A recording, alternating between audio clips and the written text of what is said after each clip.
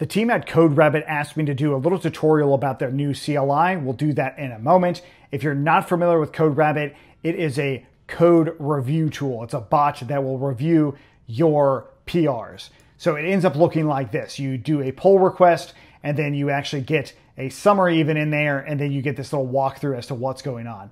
It's a really interesting tool, something worth checking out itself. Now, beyond that, they just released their CodeRabbit CLI. So let's go ahead and see how we can get this one going.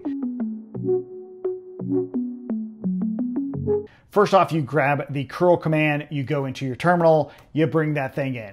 I think right now it pretty much only works for Mac, but I would imagine Windows and Linux is coming soon. So once you have that, you'll have the CodeRabbit command, which you can do -- version on, and you'll see that there is a new version out probably by the time you're doing this.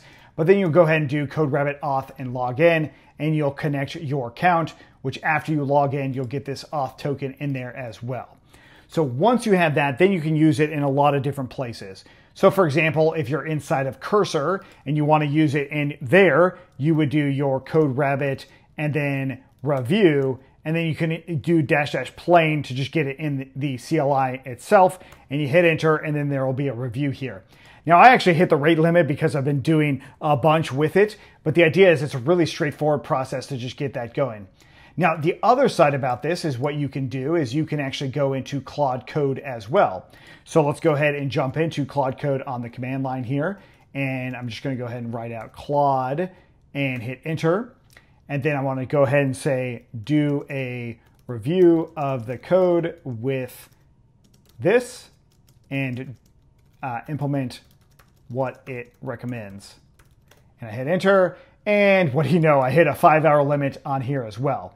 I had no idea that I could hit limits like this, but I was doing a lot. So it kind of makes sense that I was hitting these limits on or off the video, but I did want to show you this because this process is very straightforward. Now, to me, this is just another tool in your toolkit to make better code, to release better code on a regular basis.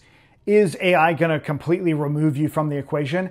I don't think so. I think you'll still have to organize things. Sure, you can vibe code a lot, but you know, vibe coding runs into issues all of the time. This is at least a safeguard to help you against that and explain the things that are going on inside of those vibe code checks. And then if you use the right tools, it can just be piped right back in to solve all of the challenges. So I really like it where it's like kind of like agent to agent communicating, but we get to like choose what's going on with all of that. So I'm really interested to see if you end up using CodeRabbit itself and what you think. Please let me know in the comments.